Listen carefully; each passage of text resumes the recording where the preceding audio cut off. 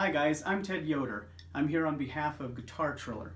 Lately people have been asking, is the Guitar Triller a hammer dulcimer hammer or made specifically for guitars? As a professional hammer dulcimer player, I'm here to put those ideas to rest. No, it is not.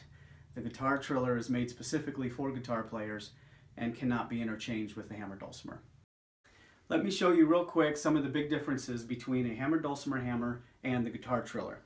First of all, the dulcimer hammer is designed to be held like this with your thumb and forefinger to be played on a flat surface.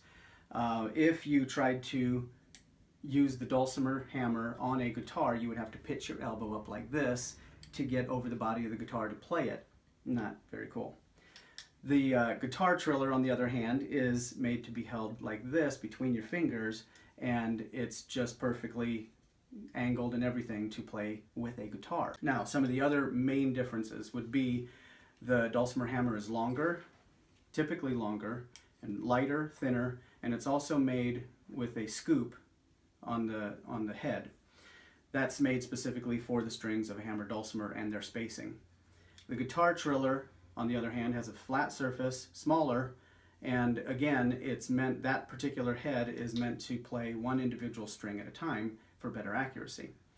Also, you can turn the Guitar Triller around on the flat side, and if you're doing chord exercises or whatever, you can hit all the strings at the same time with the Guitar Triller.